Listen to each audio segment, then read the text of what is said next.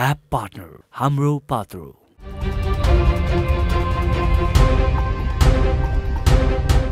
राजेशजी स्वागत कार्यक्रममा। धन्यवाद, नमस्कार। अब तपाईसँग म कहाँबाट सुरु गरेँ भने नि, लामो समयपछि तपाईसँग म कुरा गर्दैछु। कुनै समय झन्डै 25 वर्ष अगाडि तपाईसँग मैले टेलिभिजनमा कुरा गरेको थिएँ।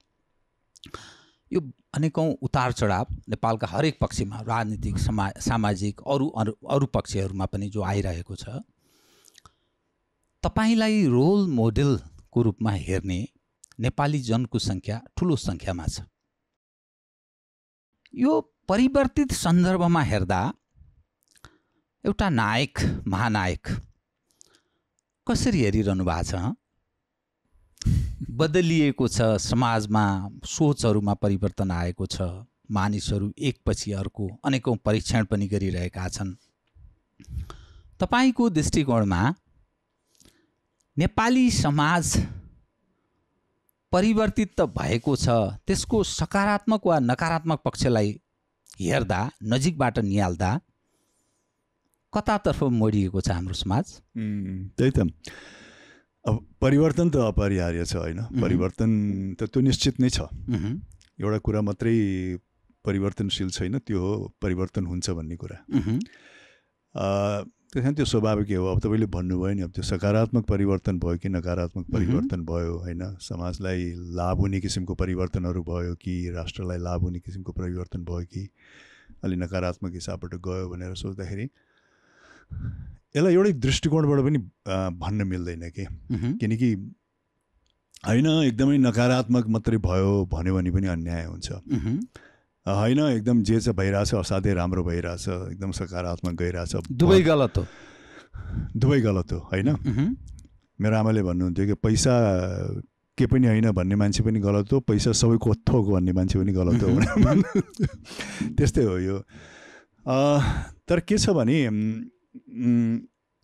अलिकति हामीले, किनकि नेपाली समाज विशेष गरिकन तपाईँले पनि सायद यसलाई अवलोकन गर्नुभयो होला, जति परिवर्तन राम्रो नराम्रो आफ्नो ठाउँमा छ, तर परिवर्तन जति भयो यो पछिल्लो विशेष गरिकन 20 देखि 30 वर्षको दौरानमा, त्यस्तो अवधिमा विगतमा नेपाल कहिले पनि परिवर्तित भएको थिएन। एक हिसाबले अझ मेरो दृष्टिकोणमा त मैले के भन्छु भने 40 वर्ष अगाडिको नेपाल र 300 वर्ष अगाडिको नेपालमा आम मानिसको जीवनशैली र दिनचर्यामा केही फरक थिएन। आम मान्छे अब केही प्रतिशत सहरमा बसेको, विशेष गरिकन काठमाडौँमा बसेको अलिकति फरक होला, तर आम जनसमुदाय 98%, इभन काठमाडौँमा पनि जो स्थानीय नेवार समुदायहरू जो खेतीपाती गरेर बस्नुभएको छ, भक्तपुरमा बस्नुहुन्थ्यो या कीर्तिपुरमा बस्नुहुन्थ्यो, उहाँहरूको जीवन मध्ययुगबाट 35-40 वर्ष अगाडिसम्म केही परिवर्तन भएको थिएन। लामो समय निरन्तर एक हिसाबले चलिआएको थियो। मूल्य मान्यता, परम्परा, खानबिन, कुटो कोदाली, के अरे पानी पँधेरो होइन, गोठ, यो त्यो गुजाराको आधार होइन, लगाई खवाई बुझाइ, संस्कृति प्रतिको चाहिँ नि लगाव, त्यो चाहिँ नि तपाईँको लामो अवधिसम्म निरन्तर हिसाबले एकै प्रकारले चलेको थियो। तर अचानक यो पछिल्लो तपाईँको 20 देखि 30 र अझ खास गरिकन 20 वर्ष यता त कस्तो भइदियो भने अलमोस्ट जरोबाट उखल्या जस्तो उखलेर फालिदियो। जुन हाम्रो भनौँ न एउटा परम्परागत रीतिरिवाज, खवाई लवाई, यो सबै कुराहरू थियो, त्यसले सत्मार्गमा डोर्यायो कि नकारात्मक दिशातर्फ उन्मुख गरायो? होइन, केही कुराहरू राम्रो कुराहरू पनि आए होइन, जुन आउनु पनि पर्छ। परिवर्तन जरुरी छ, यसको अर्थ निरन्तरता। विगतमा परिवर्तन भएन भन्दैमा त्यो राम्रो थिएन होइन, सबै राम्रो थिएन। तर अहिले हामीले के गर्यौँ भने केही हाम्रा राम्रा कुराहरूलाई पनि आधुनिकताको नाममा चाहिँ नि त्यसलाई मास्यौँ, हटायौँ। अब त्यो किसिमको समझदारी या विश्लेषण गर्ने क्षमता हामी कहाँ नभएको हो कि, या चाहे त्यो राजनीतिज्ञ होस् चाहे त्यो समाज होस्, किनकि हामीले आधुनिकताको नाममा केही हाम्रा राम्रा कुराहरू, राम्रा पक्षहरूलाई पनि हामीले चाहिँ नि त्यसलाई न्यूनीकरण गऱ्यौँ या त्यसलाई अलमोस्ट जरादेखि उखल्यौँ। राम्रा पक्षहरू ओगट्न त ठिकै छ, तर आधुनिकताको नाममा हामीले धेरै हाम्रा मूल्य मान्यताहरू, हाम्रा संस्कृतिसँग गाँसेका कुराहरू, हाम्रो खानपिनका कुराहरू, लाई चाहिँ नि हामीले नजरअन्दाज गऱ्यौँ। र त्यो मेरो दृष्टिकोणमा के भयो भने धेरै जस्तो कुराहरू हामी नेपालीहरूले विशेष गरिकन यो आधुनिक युगमा आइसकेपछि धेरै कुराहरू जुन हामी परम्परागत हिसाबमा गर्दै आइरहेको थियौँ नि, एकमुष्ट रूपमा के सबै राम्रा र नराम्रा सबैलाई चाहिँ नि हामीले आफ्नो गरिबी र अभावको दिनसँग जोडिदियौँ के, होइन? तर केही कुरा त राम्रा पनि थियो, खानपिन राम्रो थियो, होइन, ऊ राम्रो थियो। अब जस्तो हामी पहिला एकदम प्राकृतिक हिसाबको खानपिन गर्थ्यौँ, होइन, र त्यसको मूल्य हामीले बुझ्न सकेनौँ। चाहे त्यो ढेँडो होस्, आँटो होस्, या भटमास होस्, या ऊ होस्, अब त्यसको दही होस् या मोही होस्। अब त्यसको सट्टामा चाहिँ नि हामीलाई आधुनिकताको नाममा पाउरोटीतिर कसरी जाने, कोकतिर कसरी जाने, ऊतिर कसरी जाने, त्यसैलाई नै हामीले आधुनिकताको उसमा जोडिदियौँ, चाउचाउतिर कसरी जाने।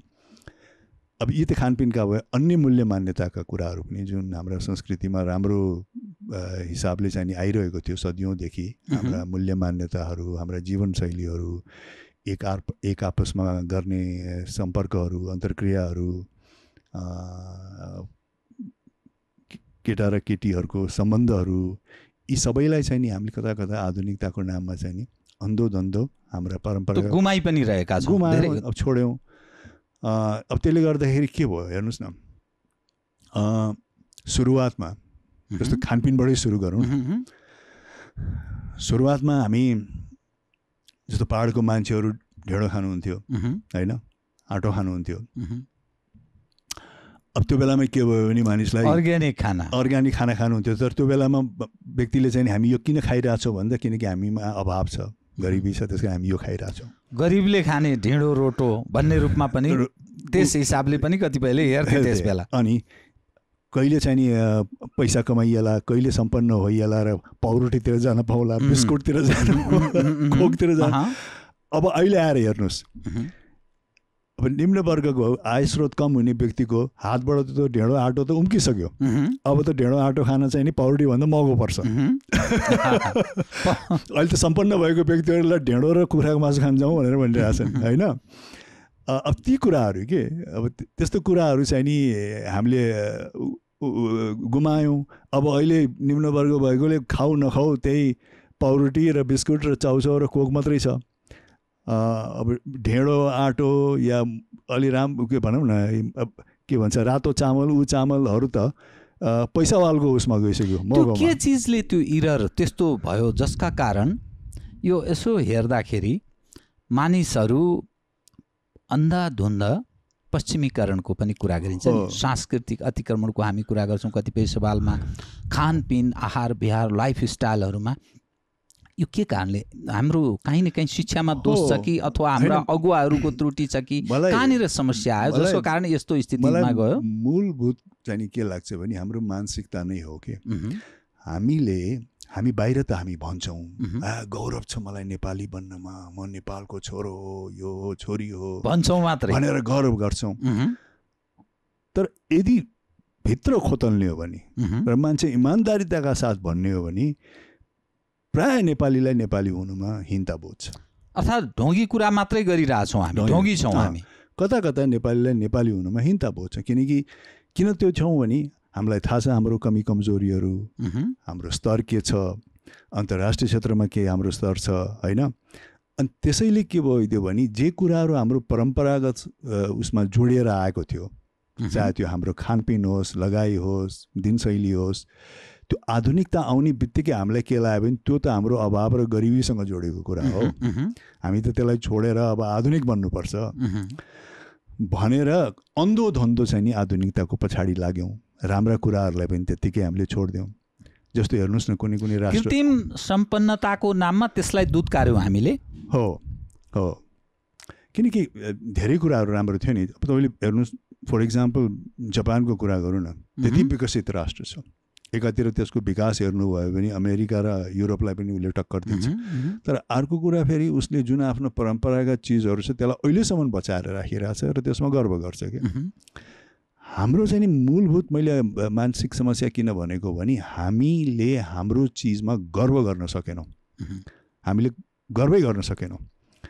त्यो आम मानिसमा नै त्यो धारणा छ कि नेतृत्व पङ्क्तिले बढी यसलाई प्रेरित गरिरहेछ झन्झन बिगार्नलाई। त्यो सबैमा छ, तपाईँको सबैमा छ। जस्तो अहिले मैले यो कोट मैले लगाएँ, तपाईँले मलाई सोध्नुभयो राजजी यो कोट कहाँबाट लिनुभयो? मैले यो त मैले नेपालमै बनेको हो, यहाँ नेपालमा सिलाएको। ए हो र, ल नेपाली कोट जस्तै देखिँदैन भनेको गोही बार एकदम काम नलाग्ने झल्ला जति यही हुन्छन् भन्ने अर्थला। विदेशी कोट जस्तै देखिन्छ यार भन्दै भने त्यो राम्रो उत्पादन यहाँ हुँदैन, राम्रा चिज यहाँ हुँदैनन् भन्ने हामीमा त्यस्तोले गाँजेको छ। अझ व्यक्तिहरूलाई यसो हेरेर ओ हो के हो यार त त हेर्दै नेपाली जस्तो लाग्दैनस्, तर अनुहार त एकदम विदेशी जस्तो छ भन्यो भने ओ थ्याङ्क यू भन्छन् मान्छेले होइन। यो हीन भावना पैदा हुनुमा मूलत जिम्मेवार कुन क्षेत्र? हाम्रो शैक्षिक क्षेत्र, राजनीतिक वृत्त, प्रशासनिक संयन्त्र वा अरू कुनै हाम्रो सांस्कृतिक पक्ष, हाम्रा सामाजिक पक्ष कमी कमजोरीका कारण यस्तो भइरहेको छ? कुन कारणले हुन सक्छ? यसको मुख्य ऊ त राज्य पक्षलाई नै जान्छ। राज्य पक्ष भनेर मैले अहिलेको कुरा गर्दिनँ, विगतका पनि जस्तो नीति निर्माण तहमा भएका व्यक्तिहरूले त उहाँहरूकै कुरालाई चाहिँ नि एउटा मापदण्डको रूपमा लिनुहुन्छ होइन।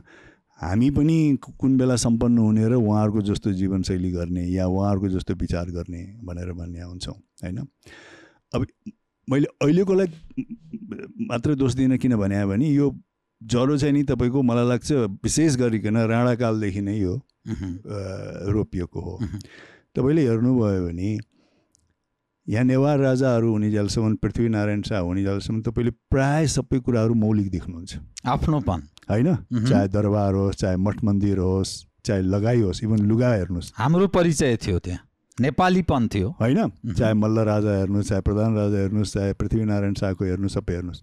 तर जब राणाकालीन आयो, राणाकालीन आइसकेपछि लगाई हेर्नुहोस्, सबै अङ्ग्रेजको लगाई भयो। बेलायत गइसकेपछि यहाँ भवनहरू हेर्नुहोस् राणाले बनाएका, सबै अङ्ग्रेजी शैलीमा भयो। त्योभन्दा अगाडि हाम्रो पाटन, भक्तपुर र दरबार स्क्वायरमा त सबै नेवारी शैलीको थियो, विशुद्ध मौलिक थियो। अझ त्यसको चाहिँ नि देखो सिखो इभन चाइना समेतले गर्थ्यो। पगोडा स्टाइल त तपाईँको भनिन्छ कि जापानसम्म यहीँबाट पुगेको अरे। त्यस कारण त्यो राणाकाल अवधिमा चाहिँ नि बीज चाहिँ नि त्यहाँ रोप्यो जस्तो लाग्यो कि जे हाम्रो हो त्यो इन्फिरियर हो, जे विदेशी हो त्यो चाहिँ नि सुपिरियर हो। तिनीहरूको रहनसहन सुपिरियर हो, तिनीहरूको लगाई सुपिरियर हो। तिनीहरू जस्तो बसेर खानपिन गर्न सक्यो भने त्यो सभ्यमा गनियो। नेपालीहरूले गर्ने चिजहरू चाहिँ एकदम ठेट भयो, असभ्य भयो भन्ने बीच कता कता त्यो रोप्यो र त्यसको क्रम चाहिँ नि अब जारी हुँदै हुँदै हुँदै हुँदै यहाँसम्म आयो। अब अहिले पछिल्लो 20 वर्षमा त यस्तो नराम्रोसँग ऊ भइरहेको छ। विशेष गरिकन अहिले त हामी एकदमै भनिन्छ नि उपभोग गर्ने युगमा छौँ, कन्ज्युमर सोसाइटी छ, उपभोक्तावादी छौँ हामी होइन। हामीलाई घडी मात्रै भएन, यो घडी राम्रैसँग चल्या छ, ठिक छ भने पनि भएन। यो घडीको मोडल पुरानो भयो, नयाँ मोडल आयो भनेपछि अर्को चाहियो होइन। फोनको सिस्टम त्यही नै छ, तपाईँको फोन काम गरिरहेछ, ऊ गरिरहेछ होइन, यसको अर्को संस्करण आइसक्यो भनेपछि फेरि यो भयो। त्यस हामी एकदम कन्ज्युमर ओरिएन्टेड भइरहेछौँ अहिले आधुनिकताको नाममा। अनि त्यसले गर्दाखेरि त सम्पन्न देशका नागरिक सर हामी प्रतिस्पर्धा गर्न पनि त्यो प्रयत्न गरिरहेछौँ। यसको अर्थ हो मूलत तपाईँको पहिचानसँग सम्बन्धित विषयमा उठान गर्छु। कला क्षेत्र, कला क्षेत्रका बारेमा प्रश्न उठाउँदा एउटा सत्य बोल्दा, सत्यनिष्ठ भएर बोल्ने भन्छ नि, राजेश हमाल एउटा महानायक चलचित्रकर्मीको नाताले कहाँनिर समस्या छ जसका कारण हाम्रो चलचित्र जगतले विश्वमा त्यो प्रतिस्पर्धाको जो युग छ कुरा गर्छौँ हामी, प्रतिस्पर्धा गर्ने सवालमा कता कता हामी निम्छरो रूपमा पेश भइरहेका छौँ। समस्या मूलत के? राजनीति क्षेत्रमा त छँदैछ, प्रशासनमा छ, एज अ होल तपाईँले आधुनिकताका नाममा हाम्रा आफ्ना पक्ष गुमाइरहेको कुरा पनि गर्नुभयो, सान्दर्भिक विषय गर्नुभयो। चलचित्र जगतमा चाहिँ कस्तो छ? चलचित्र पनि अछुत रहँदैन, चलचित्र पनि यही राष्ट्रकै हो होइन। किनकि हामी प्रत्येक नेपालीहरू एक हिसाबले असाध्यै दुविधामा छौँ कि दुविधामा किनभने एकातिर हामीलाई अघि भने जस्तो खोक्रो किसिमको चाहिँ नि अहमता पनि छ। हामी कहिले नझुक्ने कहिले नहट्ने नेपाली हौँ, वीर नेपाली हौँ, वीर गोर्खाली हौँ भन्ने पनि भन्छौँ। तर फेरि अन्तर्राष्ट्रिय क्षेत्रमा वास्तविकता हाम्रो एक ठाउँमा छ र त्यो तितो सत्य हो। किनकि तपाईँले वर्ल्ड पोलिटिक्स हेर्नुभयो भने सबभन्दा तितो सत्य के हो भने हरेक राष्ट्रको आफ्नो हैसियत हुन्छ, तपाईँले चाहेर पनि नचाहेर पनि। त्यो हैसियतभन्दा माथि जान सक्नुहुन्न। अमेरिकाको एउटा हैसियत छ भने भारतको अर्को हैसियत छ भने नेपालको एउटा हैसियत छ, भुटानको अर्को हैसियत छ। त्यो चाहिँ तितो सत्य हो।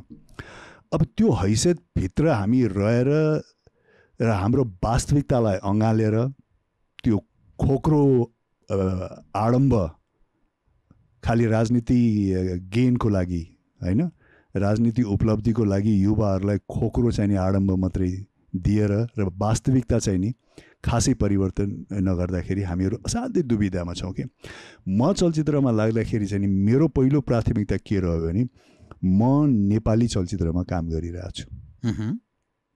मलाई अन्तर्राष्ट्रिय अलिअलि अनुभवहरू पनि थियो। म नेपाली चलचित्रमा काम गरिरहेको छु भनेपछि मैले आफूलाई के भने यो भारतीय चलचित्र पनि होइन, यो अमेरिकन चलचित्र लिमिटेसनमा राख्ने प्रयास गर्नुभयो, यो युरोपियन चलचित्र पनि होइन, यो नेपाली चलचित्र हो। अब यसको धरातले यथार्थलाई बुझेर होइन, यसको वास्तविकतालाई बुझेर अँगालेर अब यसलाई अगाडि कसरी बढाउन सकिन्छ। यो होइन कि अब त्यतिकै भन्ने बेलामा हाम्रो पनि त्योभन्दा केही कम छैन, हामी पनि गरिरहेछौँ, यो गरिरहेछौँ भन्न चाहिँ भनिन्छ भन्ने किसिमको होइन कि हामीले हेरेर हामीले हाम्रो जुन अवस्थाबाट अगाडि कसरी बढ्न सक्छौँ र यही हाम्रो जुन स्रोत साधन यो सबै कुरा छ यसलाई नै प्रयोग गरेर अलि राम्रो से राम्रो चलचित्रहरू क्रमबद्ध रूपमा कसरी बनाउन सक्छौँ भनेपछि के हुँदो रहेछ भने तपाईँलाई फेरि यहीँको वातावरणले तपाईँलाई निर्देशित गर्छ र त्यो चलचित्रमा मात्रै लागु हुँदैन। मैले राजेश हमाललाई म यो विषय उठान पनि गर्न चाहिरहेको छु जुन दर्शकका लागि रुचिको विषय बन्न सक्छ। तपाईँ एउटा उच्च मध्यम वर्गीय परिवारको मानिस, तपाईँको पिता चुराबहादुर हमाल पूर्व राजदूत, काठमाडौँको मानिस तपाईँहरू, त्यो अवसर धेरै क्षेत्रमा तपाईँ स्वयं एज राजेश हमाल पढे लेखेको एउटा त्यस्तो कलाकार, विश्व सन्दर्भमा पनि बुझ्नुहुन्छ, नेपालको सामान्यतया सामान्य अवस्थादेखि लिएर सबै खाले अवस्थालाई तपाईँ नजिकबाट बुझ्ने सामर्थ्य राख्नुहुन्छ।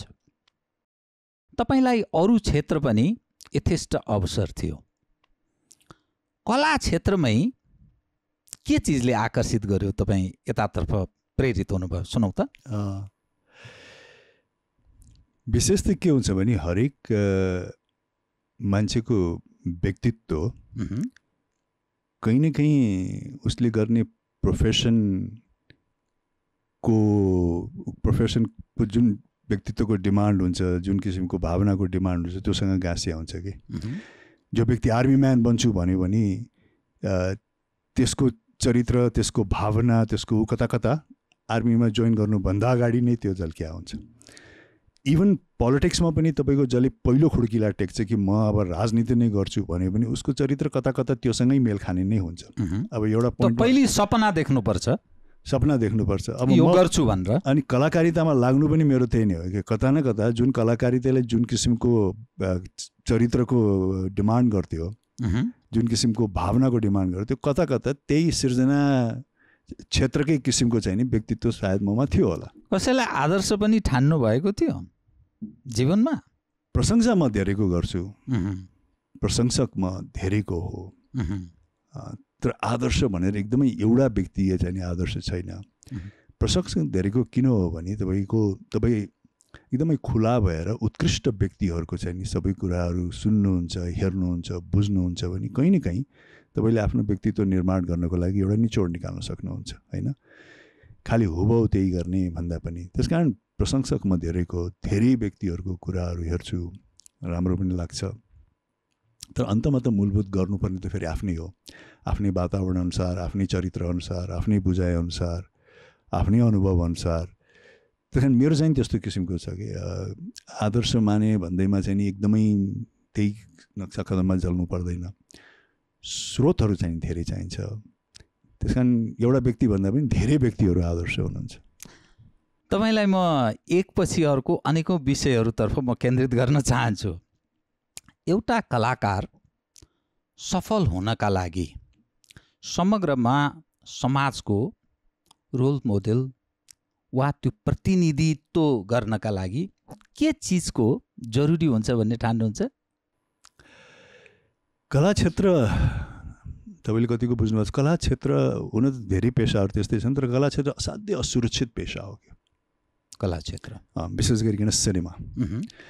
असुरक्षित पेसा किन हो भने तपाईँ एउटा फिल्म गर्न थाल्नुभयो, पहिलो फिल्म गर्न थाल्नुभयो भन्ने बित्तिकै अब तपाईँ अर्को 30-35 वर्ष फिल्ममै लाग्नुहुन्छ, या यसको अब जागिर पाक्यो, अब होइन आर्मीमा लाए जस्तो 30 वर्ष मेरो अब रिटायर नहुन्जेलसम्म म यसमा काम गरेँ, या प्रशासनमा लाएँ, सायद पत्रकारिता पनि त्यही नै होला अलिअलि।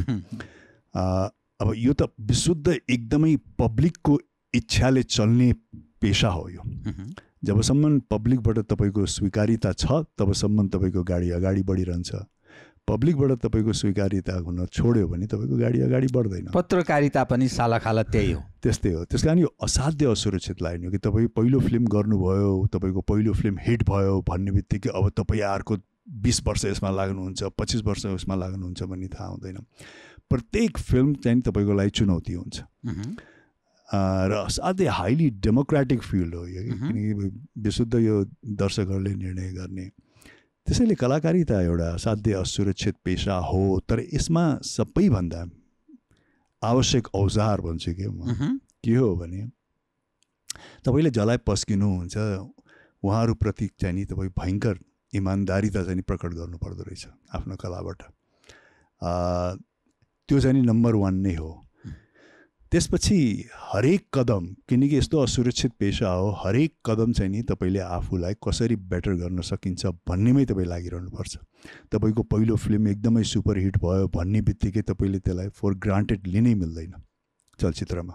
विशेष गरिकन हरेक फिल्म तपाईँले राम्रो भए पनि, सुपरहिट भए पनि तपाईँले फेरि अर्को फिल्मलाई चाहिँ नि तपाईँ फेरि एउटा नव आगन्तुक जस्तो अब फेरि नयाँ चुनौती छ, फेरि नयाँ पहाड छ, दबाबमा रहिरहन्छन् कलाकार। तपाईँ आफ्नो भनिन्छ नि टोजमा भइरहनु पऱ्यो कि त्यो भयो। तपाईँमा चाहिँ नि जसलाई पेस गर्नुहुन्छ उहाँहरूप्रति इमान्दारिता भयो, तपाईँको आफ्नो कामप्रति लगनशीलता भयो होइन, र तपाईँलाई लाग्यो कि होइन मैले त्यसलाई दिगो रूपमा अगाडि बढाउनु छ भन्ने लाग्यो भने ती कुराहरूले चाहिँ तपाईँको काम गर्छ। नत्र प्रायः हामी देख्छौँ कि कलाकारितामा के छ भने सिनेमामा खेल्नु ठुलो कुरा होइन। भोलि कसैले लगानी गरिदियो या कसैले पैसा दिइदियो भने तपाईँ पनि भोलि फिल्ममा खेल्न सक्नुहुन्छ हिरो भएर होइन। तर फिल्म क्षेत्रमा टिकिरहनु चाहिँ ठुलो कुरा हो।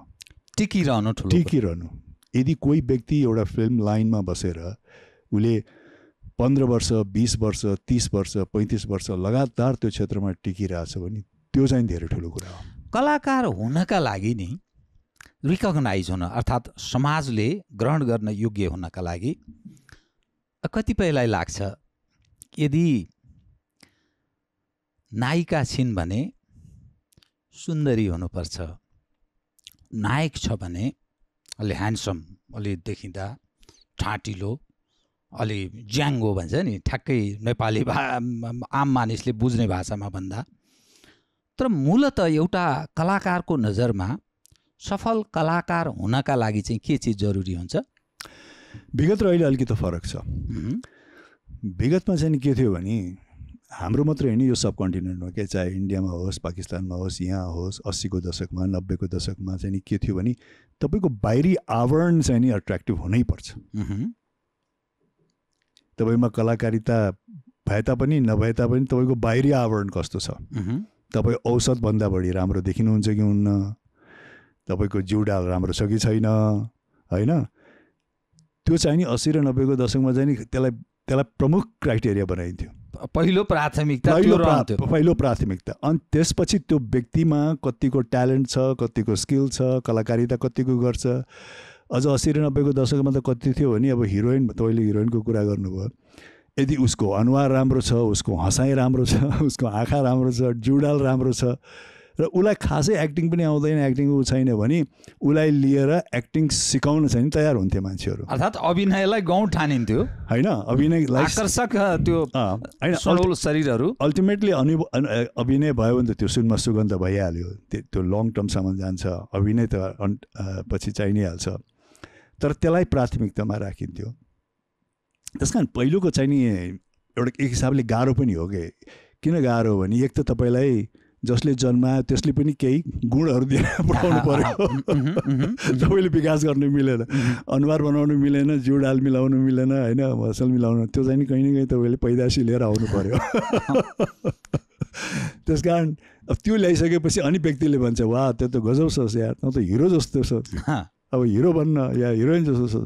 अनि त्यस पश्चात यदि त्यो व्यक्तिमा भयङ्कर एक्टिङको स्किल छ ऊ छ भने त फेरि त्यो सुनमा सुगन्ध भइहाल्यो। तर अब अहिले आएर यो चरणमा आएर चाहिँ नि त्यो मात्रै क्राइटेरिया मानिँदैन, होइन। अब अहिले आएर कलाकारहरूमा यदि कलाकारिताको गुण छ भयङ्कर र जुन चरित्र उहाँहरूले निर्वाह गर्नुहुन्छ, जुन चरित्र अनुहार र शरीरले मात्रै प्रभाव पार्दैन, जुन चरित्र उहाँहरूले निर्वाह गरिरहनु भएको छ चलचित्रमा, त्यो चरित्र सुहाउँदो किसिमको उहाँहरूको आवरण छ, बोलीचाली छ, हिँडाइ छ र उहाँभित्र त्यो ट्यालेन्ट छ भने पनि अहिले ती कलाकारहरूको लागि चाहिँ त्यस्तो सब्जेक्टमा फिल्महरू चलिरहेछन्, बनिरहेछ, स्वीकार्यता छ।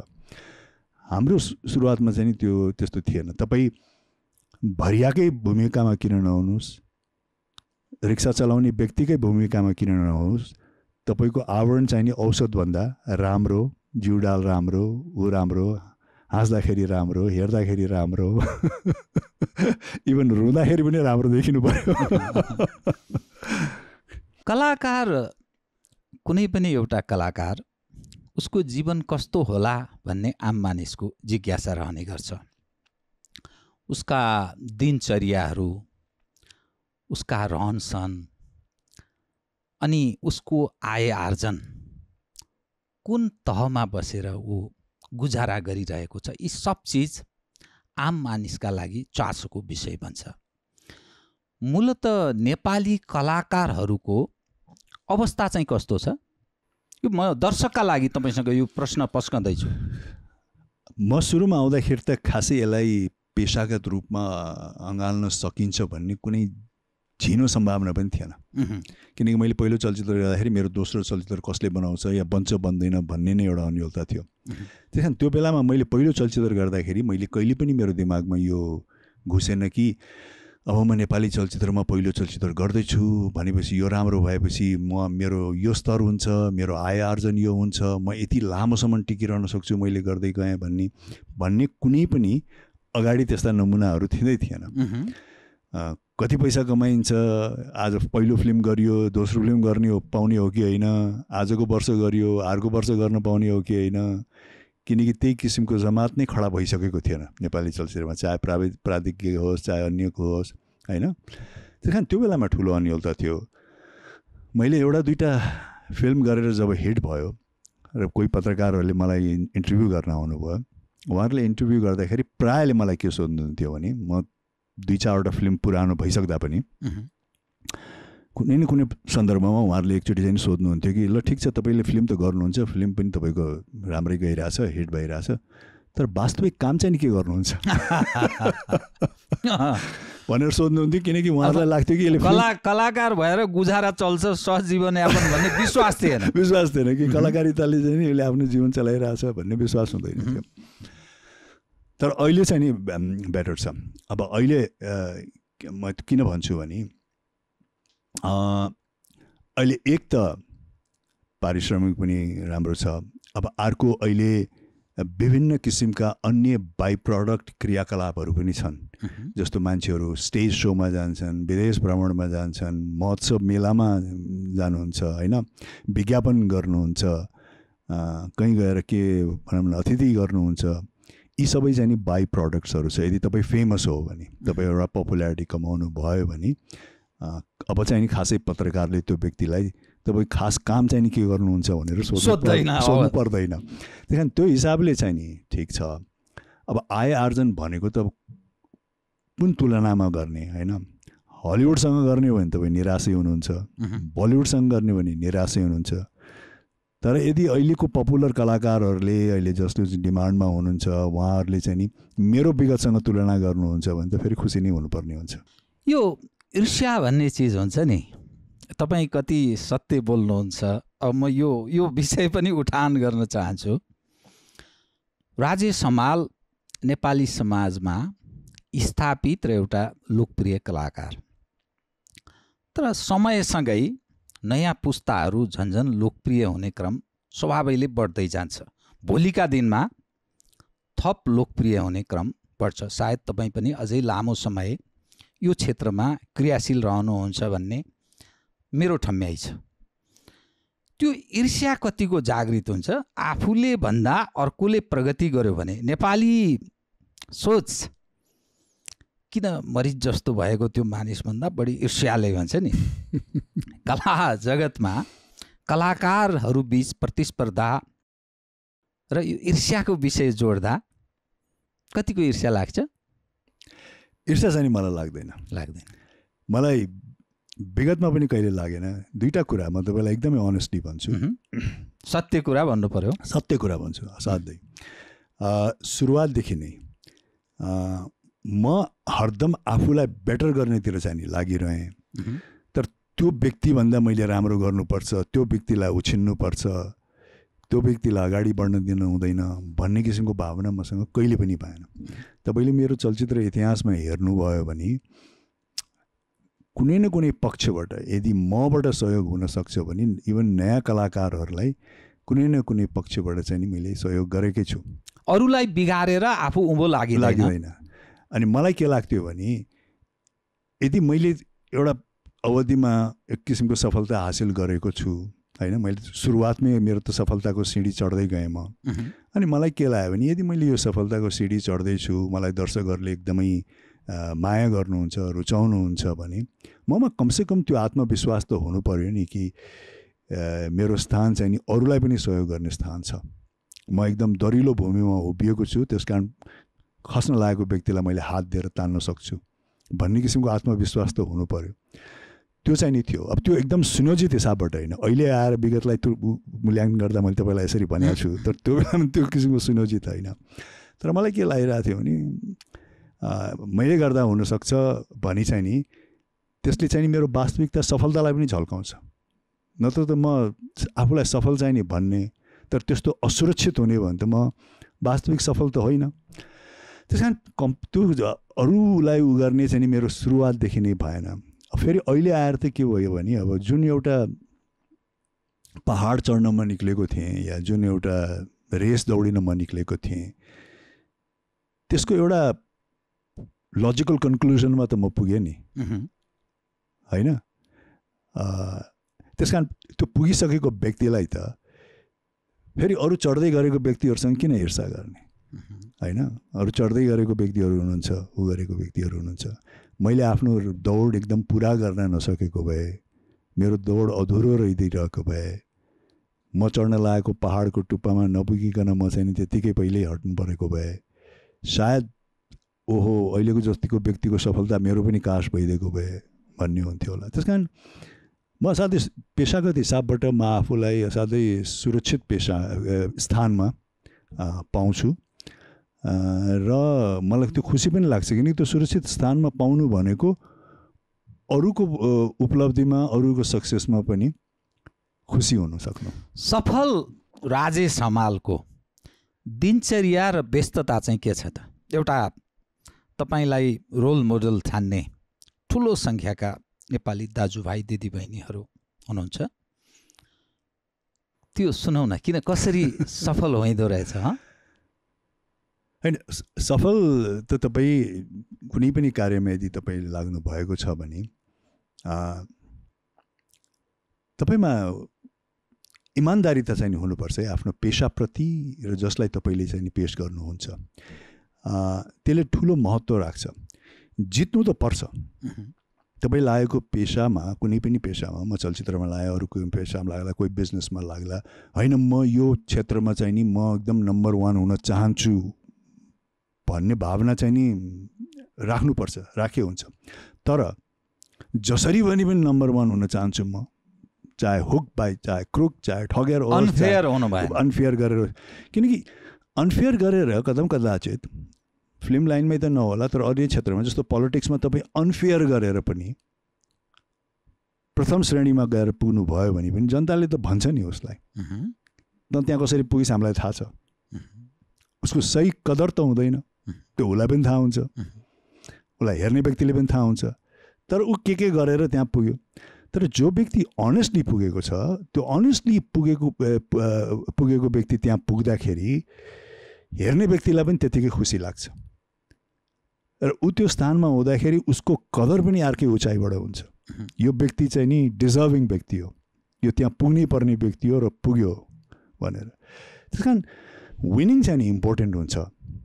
मैले यो भन्दिनँ कि विनिङ इम्पोर्टेन्ट होइन भनेर, तपाईँ कुनै पनि उसमा लाग्दा विनिङ हुन्छ, तर विनिङ चाहिँ नि के हुनु पऱ्यो भने अनेस्टली फेयरली तपाईँ विन गर्नुभयो भने तपाईँको विनिङ पोजिसनमा तपाईँको सफलतामा सबैजनाले खुसी प्रकट गर्नुहुन्छ। म कला क्षेत्रसँगै सम्बन्धित 2 विषय उठान गर्छु, त्यसपछि म तपाईँको ध्यान अन्यत्र मोड्छु। तपाईँको लाइफ स्टाइल अलिकति सुनाइदिनुहोस् दर्शकलाई, अनि यससँगै जोडिने विषय घर परिवारसँग सम्बन्धित तपाईँको सन्तुष्टि र असन्तुष्टि।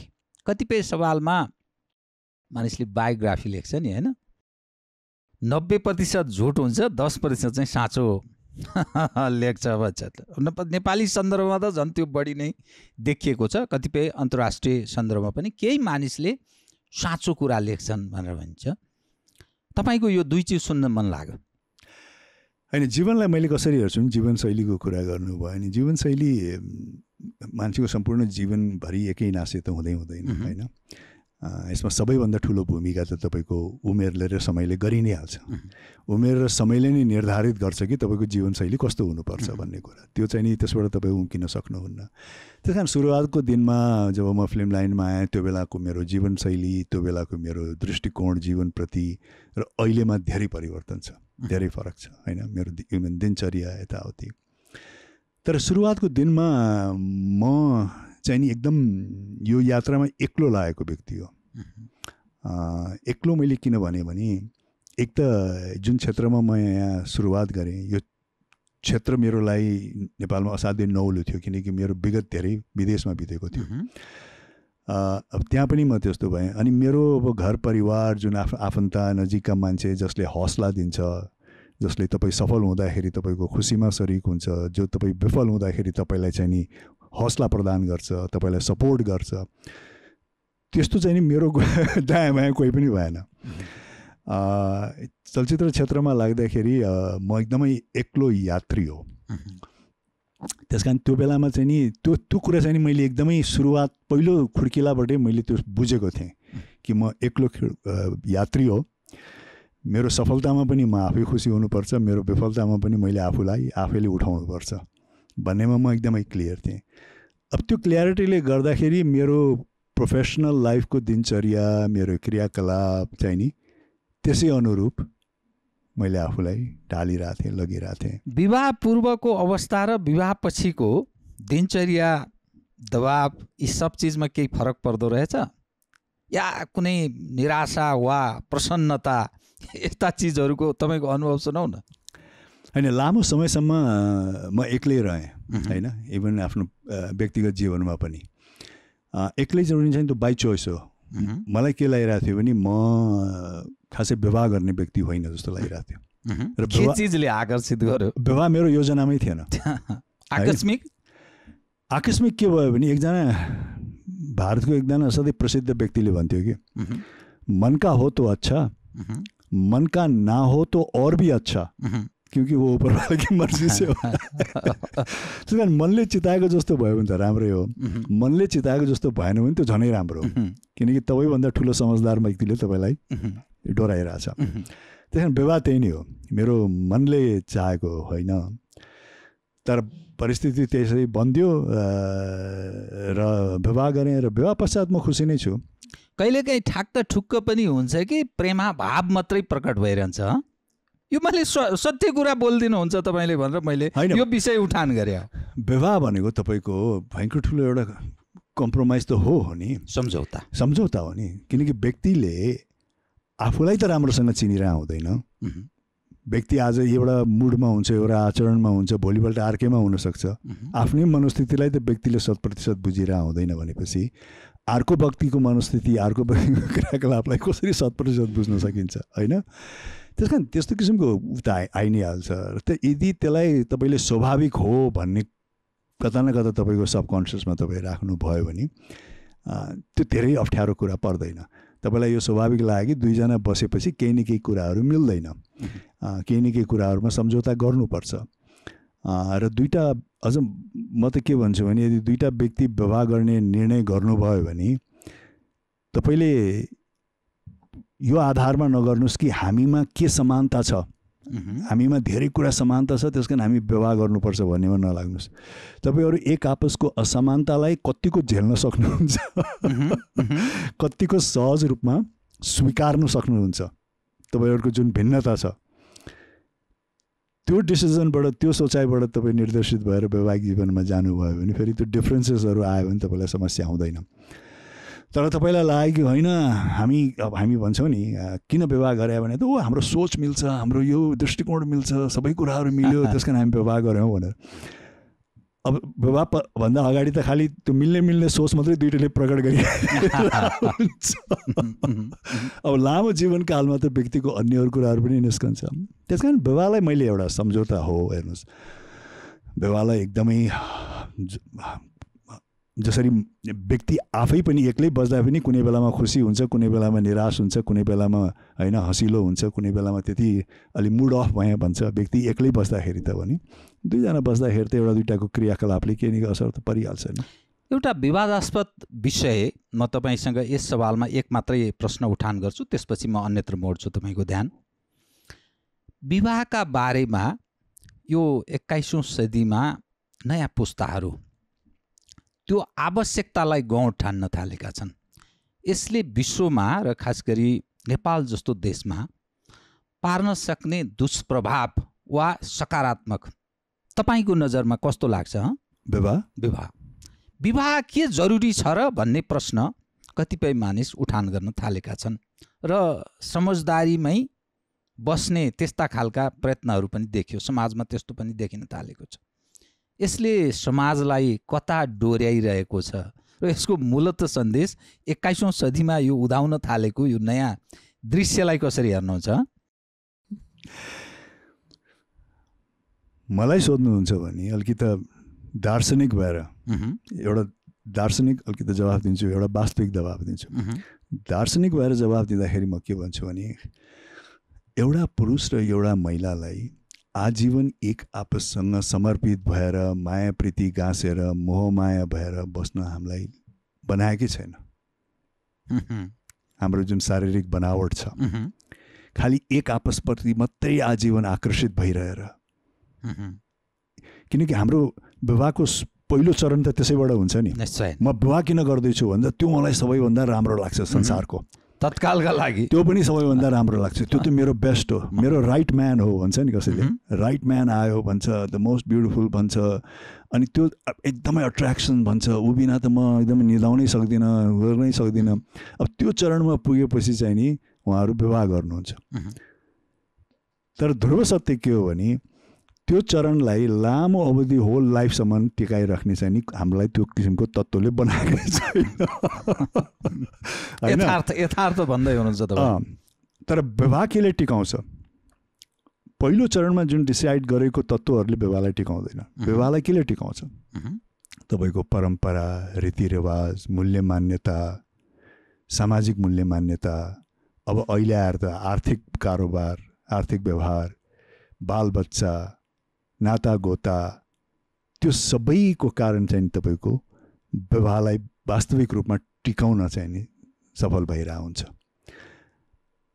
र अझ अर्को कुरा के हो भने यदि व्यक्ति दुवैजना, त्यो सबैको हुँदैन, कम व्यक्तिहरू चाहिँ नि औसत सोचाइबाट माथि उत्रेर अब हामी वैवाहिक जीवनमा लागिसकेपछि हामी एक आपसप्रति नै समर्पित हुनुपर्छ, सुख दुःखको साथी हामी नै हौँ, हामी दुईजनाले नै यो बाँकीको जीवन अगाडि बढाउनुपर्छ।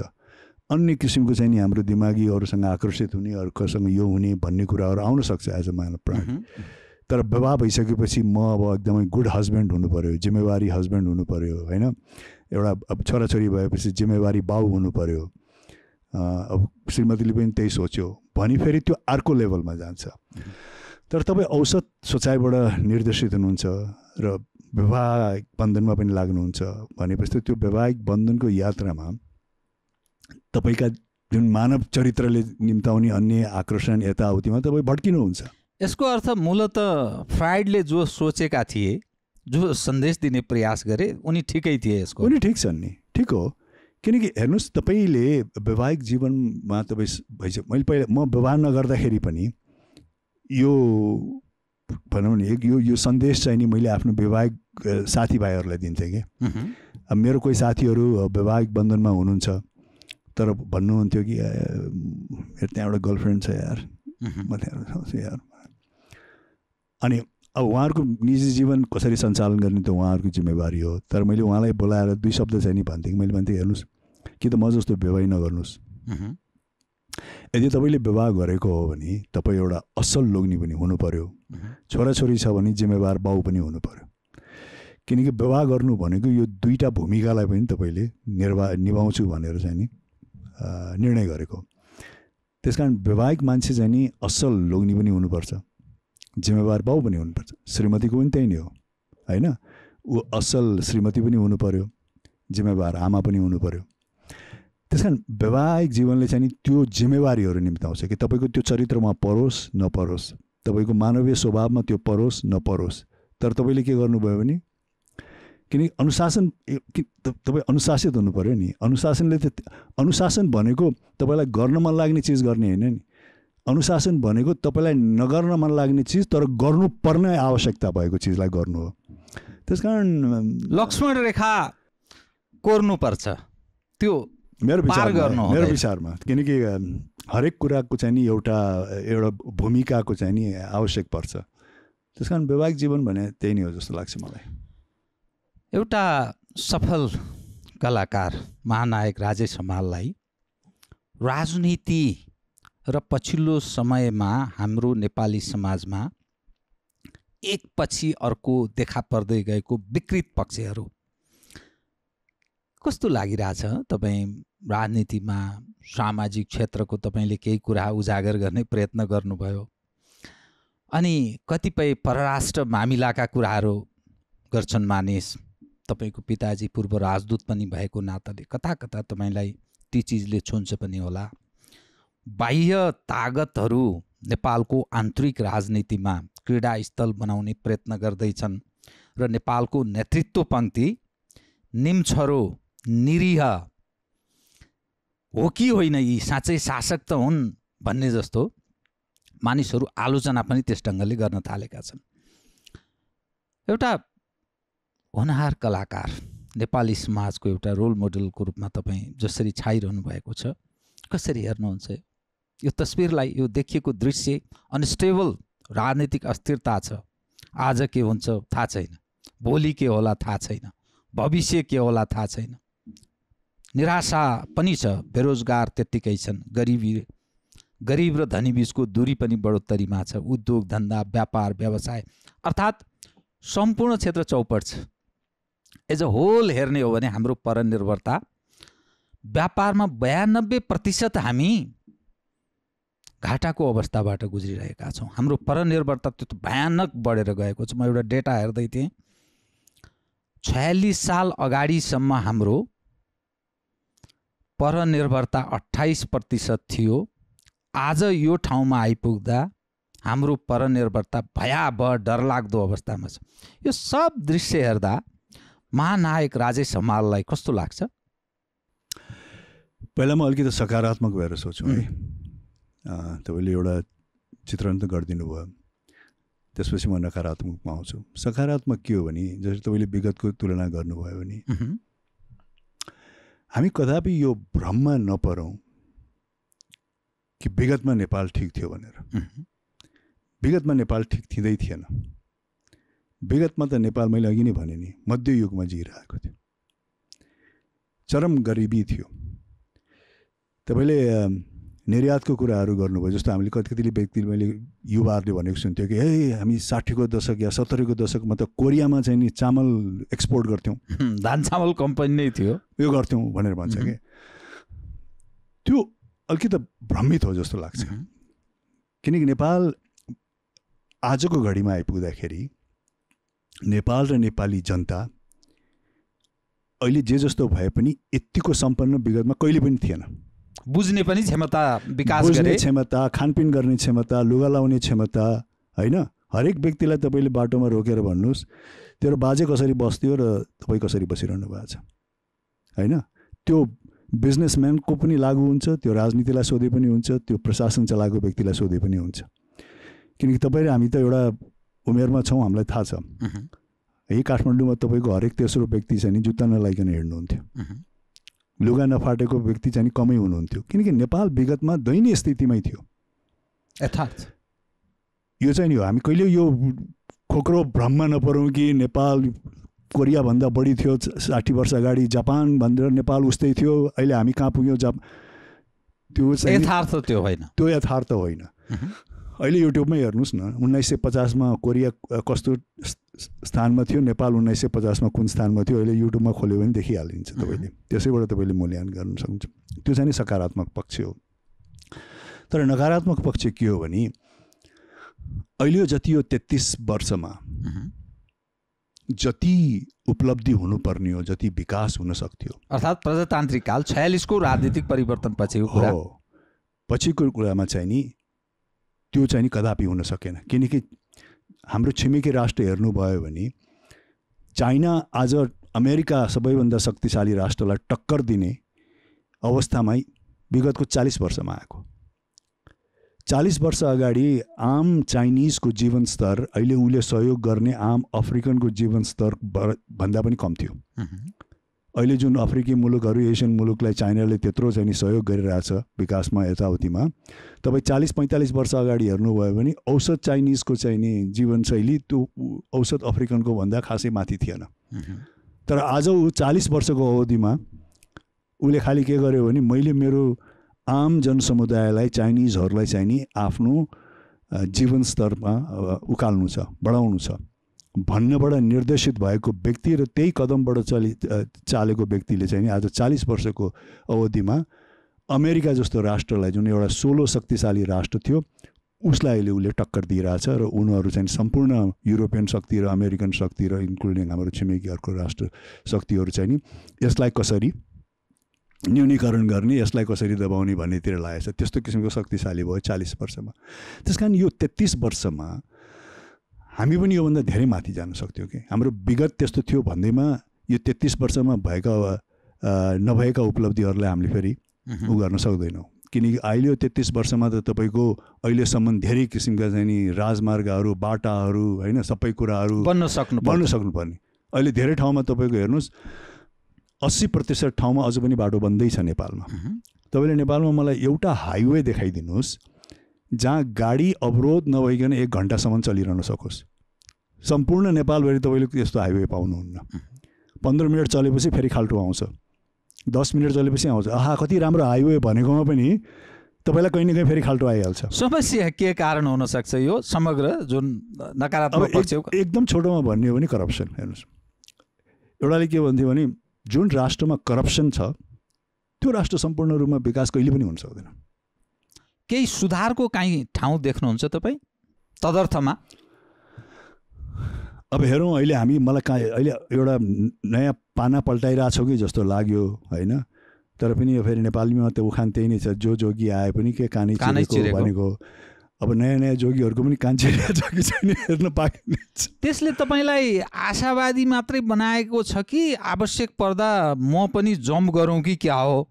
साँच्चै मुलुकको एउटा प्रगति पथमा लैजाने हो भने कसो म त्यहीँ जम्प गर्दा के हुन्छ, अर्थात् राजनीतिमा क्रियाशील रहँदा म के हुन्छ र भन्ने जस्तो कता कता आकर्षित त गरेका छैन?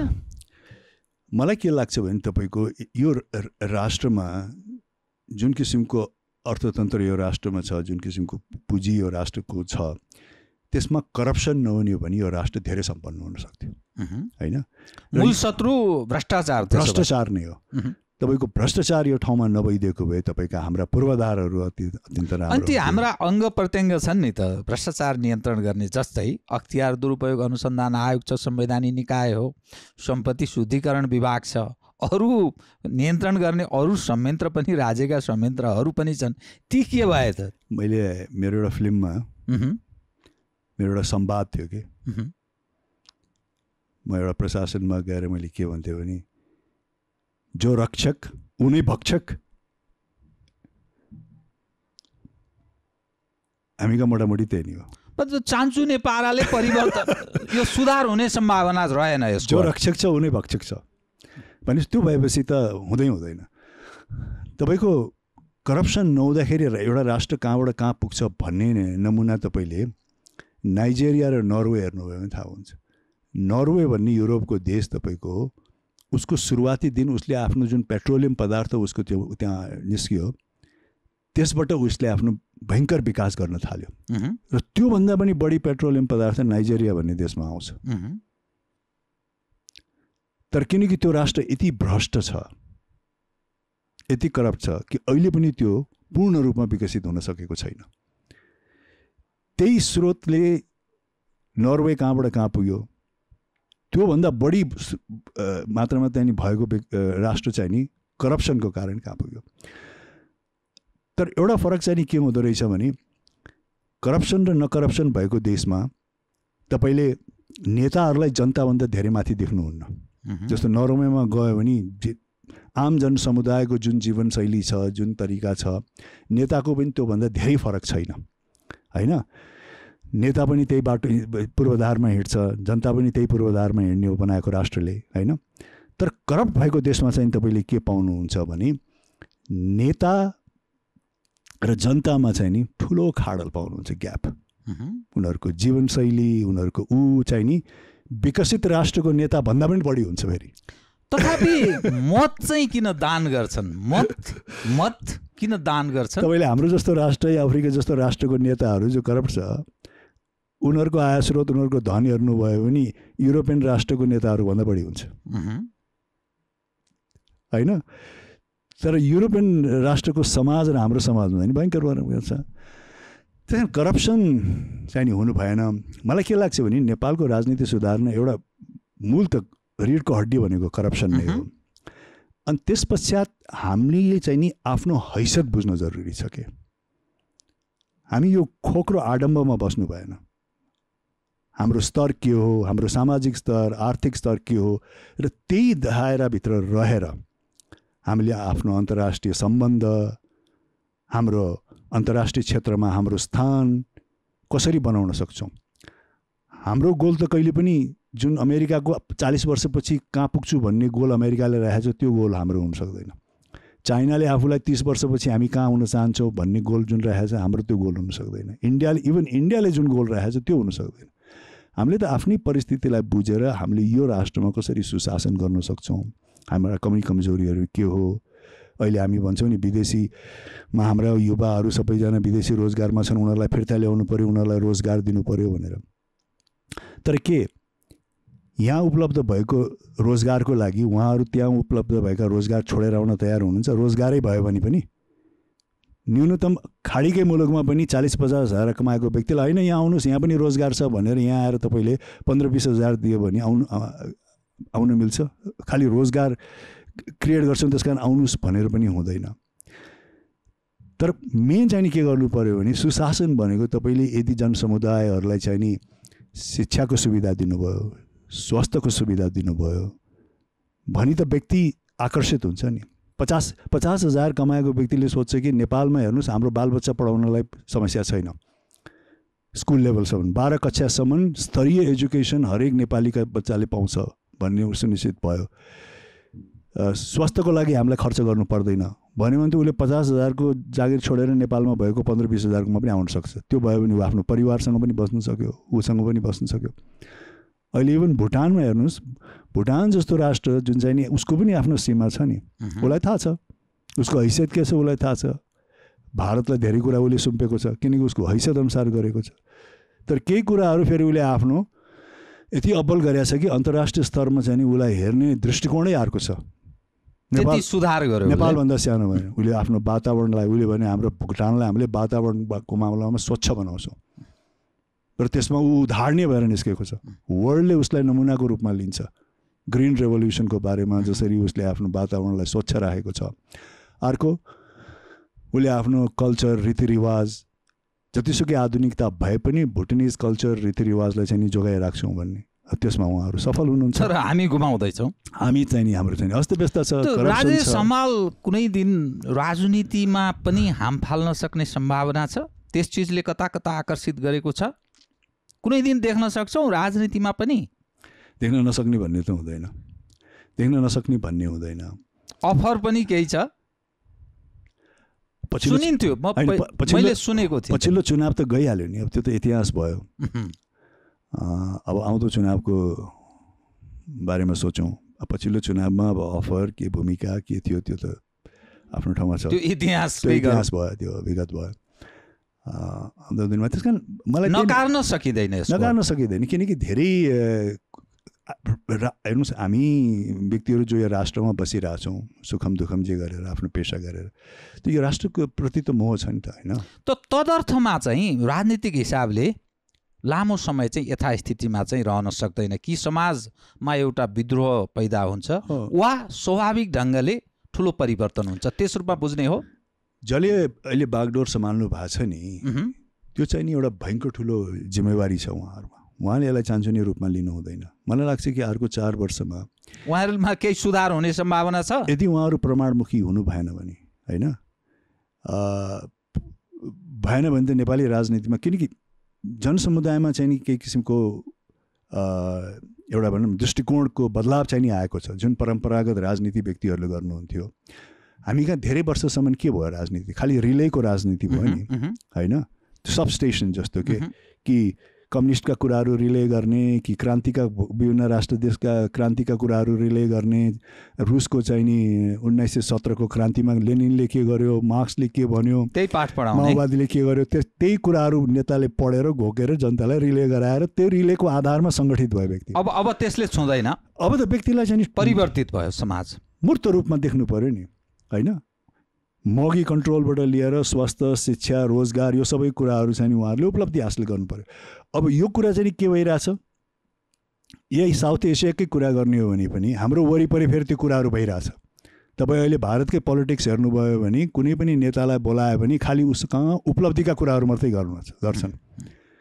परराष्ट्र मन्त्रीलाई बोलायो भने परराष्ट्र नीतिमा तपाईँले के उपलब्धि हासिल गर्नुभयो त खालि त्यसैमा अहिले 9 वर्षको मोदी गभर्मेन्टमा तपाईँहरूको उपलब्धि के भयो सुरुवातमा के थियो अहिले कस्तो भइरहेछ अहिले कहाँ पुग्नु भयो कमर्स मन्त्रीलाई बोलायो भने उहाँहरूलाई त्यही सोध्नुहुन्छ ल यही मोदी अहिले 9 वर्ष भयो मोदी गभर्मेन्टमा सुरुवातमा कहाँ थियो बिचमा कहाँ पुग्यो अहिले कहाँ पुग्यो अब फेरि हामी खालि युवा भन्छौँ खालि युवा हुँदैमा पनि हुँदैन अब छिमेकी राष्ट्रकै कुरा गरौँ न होइन म कसैको एकदम अन्धो भक्त त होइन तर राम्रो पक्ष चाहिँ केही न केही औँल्याउन मन लाग्छ अब छिमेकी राष्ट्रमै 72-73 वर्षको नरेन्द्र मोदीजी हुनुहुन्छ उहाँले योजना अहिले के बनाइरहनु भएको छ 25 वर्षमा भारत कहाँ पुग्नुपर्छ भन्ने योजना बनाइरहनु भएको उहाँको सक्रियता उहाँले ल्याएको परिवर्तन हो अनि 25 वर्षको सोच उहाँले कहाँ राख्नु भएको छ सायद त्यो जीवन 25 वर्षसम्म त उहाँ नबाँच्न पनि सक्नुहुन्छ तर उहाँको टिमले 25 वर्षको चाहिँ नि भारतको परिकल्पना गरिरहेछ अहिले कस्तो किसिमको सुशासन हुनुपर्छ कस्तो किसिमको सेवा हुनुपर्छ अझ उहाँहरूले के भन्नुहुन्छ सेवा सुशासन र गरिबी अभियान रे र अहिले नै हेर्नुहोस् भारतको फरेन पोलिसीसँग त त्यही नियम नेपालले जसरी भारतले आफ्नो फरेन पोलिसी युरोप र अमेरिकासँग प्रयोग गरिरहेछ युरोप अमेरिका र रसियासँग प्रयोग गरिरहेछ धेरै टाढा जानु पर्दैन त्यही फरेन पोलिसी सिक्नु जरुरी छ त्यही सिके हुन्छ त्यही फरेन पोलिसी हामीले आफ्नो भारतसँग मात्र प्रयोग गर्दै पनि हुन्छ अहिले युक्रेन र रुसको लडाइँमा हेर्नुहोस् न अमेरिका के अरे इन्डियाको स्ट्यान्ड एकातिर इन्डिया अमेरिकासँग नजिक छ होइन यो चाइनाले गर्दाखेरि यिनीहरू नजिक छन् तर फेरि इन्डियाले अहिले रुस र युक्रेनमा चाहिँ नि अमेरिका र युरोपले दबाब दिँदै पनि उसले आफ्नो रुससँगको सम्बन्ध छोडेको छैन अनि उसले त्यो केले कसरी स्पष्टीकरण दिन्छ भने रुससँग चाहिँ नि हाम्रो अर्कै किसिमको ऐतिहासिक सम्बन्ध छ हाम्रो अर्कै किसिमको चाहिँ नि रिलेसन छ ट्रेडिसनली, त्यसको आधारमा हामीले रुसलाई ट्रिट गर्नुपर्छ। अहिले आएर रसिया र उक्राइनको लडाइँमा तिमीहरूको दृष्टिकोण बदल्यो भन्दैमा हाम्रो दृष्टिकोण हामीले रुससँग बदल्न सक्दैनौँ भनेर अहिले त्यसको उपलब्धि हामीले पनि हासिल गरिरहेछौँ। अहिले रुसबाट इन्डियाले पेट्रोलियम पदार्थ चाहिँ नि आयात गर्न छोडेको छैन, निर्यात गर्न। त्यो पेट्रोलियम पदार्थ नछोडाए हुनाले हामीले पनि सुपथ मूल्यमा पाछौँ। यदि भारतले पनि अमेरिका र युरोपले जस्तो रुसलाई बोयकट गरिदिएको भए, स्याङ्सन गरिदिएको भए, अहिले त हाम्रो पर लिटर 500 रुपियाँ पुग्थ्यो होला। तर उसले के गरेछ, साँप बिमारे लाठी भी नटुटे, राष्ट्रहितका लागि उसले आफ्नो हाम्रो राष्ट्रहित यो हो। हामीलाई अमेरिका पनि चाहिन्छ, युरोप पनि चाहिन्छ, तर युरोप र अमेरिकाको एउटा दृष्टिकोण रुससँग छ भन्ने बित्तिकै हामीले रुसलाई हेर्न सक्दैनौँ। भन्दाखेरि चाइनाको डिप्लोमेसी हेर्नुहोस् न, रुस भन्ने फेरि चाइनासँग नजिक छ, फेरि यता हेर्नु हो भने इन्डिया र चाइना नजिक छैनन्। तर त्यो हुँदाहुँदै पनि उसले आफ्नो डिप्लोमेसी अमेरिकालाई कसरी ह्यान्डल गर्ने, युरोपलाई कसरी ह्यान्डल गर्ने, रुसलाई कसरी ह्यान्डल गर्ने, चाइनालाई कसरी ह्यान्डल गर्ने, उसको भिन्न भिन्न रणनीति छ। एउटालाई ह्यान्डल गर्दाखेरि अर्कोलाई दुश्मन पनि मानिरहेको छैन। त्यो सारमा नेपाल तदर्थमा चाहिँ रहन सक्दैन, त्यो सङ्घारमा उभिएको छ। हामीले पनि त्यही प्रयोग गर्नु पर्यो नि, हाम्रो पनि त्यही स्थिति छ। त्यही हिसाबले जसरी उसले गरे हामीले पनि आफ्नो चाहिँ नि रिलेसन चाइनालाई कसरी ह्यान्डल गर्ने, इन्डियालाई कसरी ह्यान्डल गर्ने, हामी जोरी खोज्ने पोजिसनमा त छैनौँ। मैले अघि नै भने नि, तितो सत्य त के हो भने हैसियत त छ नि, हाम्रो हैसियत त छ। हामी जोरी खोजेर के गर्ने त, अहिले हामी वीर गोर्खाली भनेर जोरी खोजौँला, उनीहरूले साँच्ची नै आइलायो भने त हाम्रो त केही पनि लाग्दैन। जस्तो उक्राइन आज सबै मान्छेहरूले तारिफ गरिरहेछ नि, उक्राइनको राष्ट्रपति क्या छ यार, ध्वंस भइसक्यो, राष्ट्र खत्तम भइसक्यो, लाखौँ मान्छे विस्थापित भइसके। त्यो खोक्रो बहादुरले के भयो? त्यो हुनुको कारण के हो भने उक्राइन आफ्नो हैसियतमा रहेन। त्यो नेपाल त्यो सङ्घारमा छ अहिले छ नि। नेपालको डिप्लोमेसी चाहिँ नि तपाईँको असाध्यै सेन्सिटिभ हिसाबबाट, संवेदनशील हिसाबबाट चल्नुपर्छ, किनकि हामीलाई सबै चाहिएको छ, हामीलाई सबै चाहिएको छ। यसको अर्थ तदर्थमा चाहिँ रहन सक्दैन। फेरि हामीलाई को चाहिएको छ जो दुईटामा मेल छैन। फर इक्जाम्पल हामीलाई चाइना पनि चाहिएको छ, इन्डिया पनि चाहिएको छ, तर इन्डिया र चाइनाको फेरि आफ्नै किसिमको द्वन्द्व छ। तर हाम्रो आवश्यकता फेरि दुइटै छ होइन। फेरि त्यो आवश्यकता पनि हाम्रो कसलाई अलिकति बढी राख्ने, कसलाई अलिकति कम राख्ने, कसरी गर्ने भन्ने ब्यालेन्स चाहिँ नि हाम्रो एकदमै। त्यस कारण हाम्रो फरेन पोलिसी त असाध्यै चतुर हुनु पर्यो। चाइना छ चाहिँ कस्तो फरेन पोलिसी चतुर हुनु पर्यो, छ चाहिँ कस्तो छ चाहिँ नि, अब यो त पुरा खिया लागेको फलाम जस्तो छ। हस्, धन्यवाद छ तपाईँलाई। वेलकम, धन्यवाद राजेश जी, थ्याङ्क यू।